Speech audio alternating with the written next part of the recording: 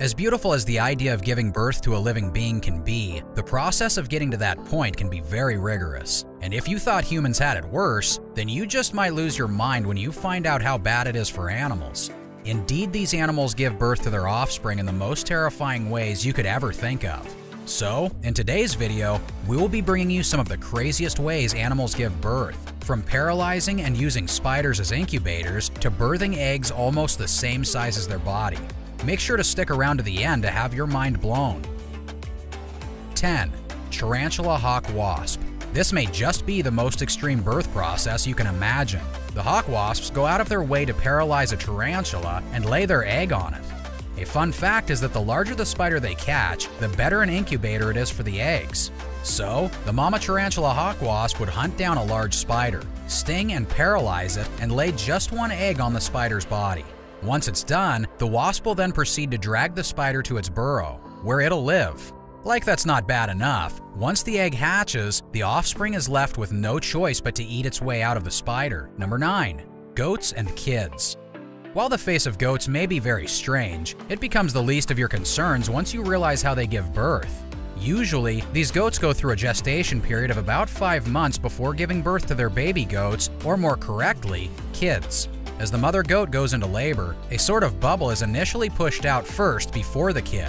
This bubble, called the amniotic membrane, is usually filled with amniotic fluid, which surrounds the kid as it grows in the doe's womb, acting as a nutrient exchange cushion. After some time, the kid is delivered while still in its amniotic sac. What follows after is the mother cleaning the kid by licking and eating the sac. Before you question the goat's choices for having a snack immediately after giving birth, this process is, in fact, very important. It ensures that the baby isn't choked and can breathe. And in the end, we have a happy and healthy mother and kid. 8. Seahorses.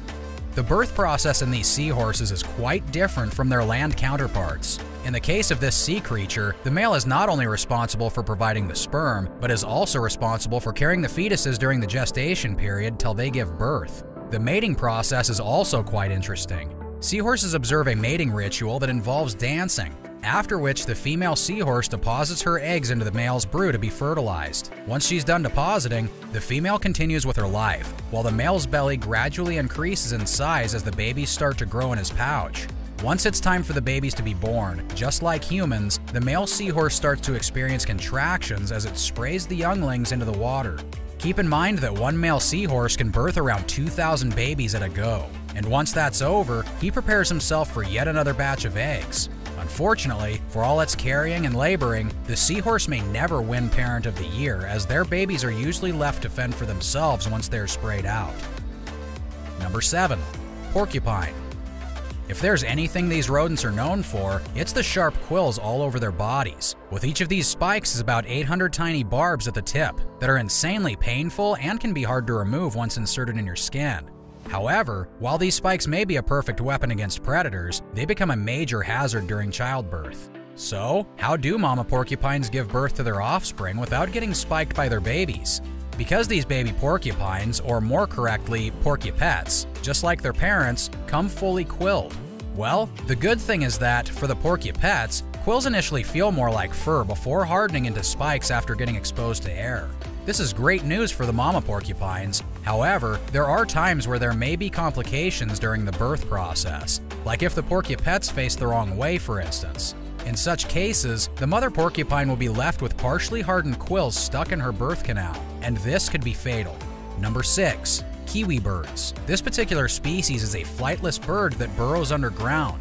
More interestingly, it takes the kiwi bird about an entire month to produce just one egg. When we say just one egg, you might immediately imagine a tiny egg, but that is far from the truth. The kiwi lays the biggest egg in proportion to its body compared to any other bird there. Just that one egg usually takes up about 25% of the bird's body mass. And to give you a mental picture, imagine a pregnant woman giving birth to a 4-year-old child. Now, once the egg is laid and hatches, it comes out already well developed. Baby kiwis immediately know how to run and evade predators from the moment they are born, which is cool but tough. 5. Elephants.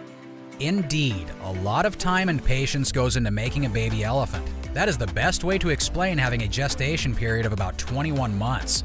Now, the size of the baby elephants, or calves as they are correctly named, isn't the only interesting thing about these mammals. Amniotic sac is initially pushed out, after which the huge calf follows. The mother then proceeds to blow and rub the sac off her baby so it can properly breathe and move. Once that's done, if the mother belongs to a supportive herd, the other elephants will surround her and the calf to protect them. Number 4. Dwarf crocodiles. As vicious as the African crocodiles may look, it will surprise you just how gentle they can be with their young ones. These reptiles construct mound nests at the side of bodies of water to lay their clutch of up to 10 eggs. The nests keep the eggs out of sight of predators and also protect the eggs from tides. The eggs now hatched, and the mother crocodile will then go ahead to transfer her new hatchlings to the water with her mouth. And if need be, she will also help to take out the shells of her trapped infants with her teeth. 3. Pythons, another egg-laying reptile. It is important to note that the number of eggs laid differs from python to python. However, larger pythons are known to lay up to 100 eggs in just one clutch. As a means of protection, pythons would usually coil themselves around their egg clutch. This is a process referred to as brooding. When the temperatures start to drop, some of these mother pythons would then contract their muscles and shiver. This way, their bodies generate enough heat so the eggs are kept warm. Number 2. Giraffes. Giraffes are usually born in a Superman position, with their head and front legs coming out first and then their hindside. Due to their insane height, these animals are forced to give birth standing up at about 6 feet to the floor. This is after the 15-month gestation period when the baby giraffes grow to about 220 pounds. Unlike humans, dropping giraffe babies on their heads is a necessary part of the birthing process. And of course, the calf is a lot safer from being squashed at birth this way. Number 1. Octopuses. Finally on our list are octopuses. These underwater creatures have the most dramatic childbirths. In their case, giving birth is equivalent to a death sentence, which means they only get to reproduce once in their lives. And this reproduction period always occurs around the end of their short lifespan, which is usually about 3 to 5 years.